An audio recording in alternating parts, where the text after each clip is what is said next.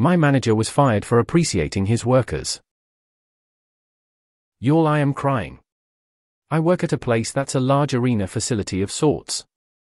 We have 3 rinks, for courts, for outside courts, 3 tracks, and so on.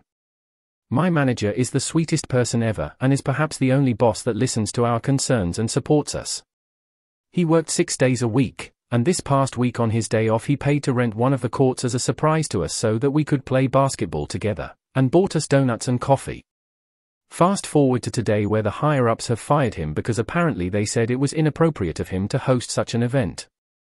Also, when they fired him they told all workers, 10 of us at the time, to stand in the back room about 4 feet by 4 foot closet, while he packed up his office, which took 30 minutes.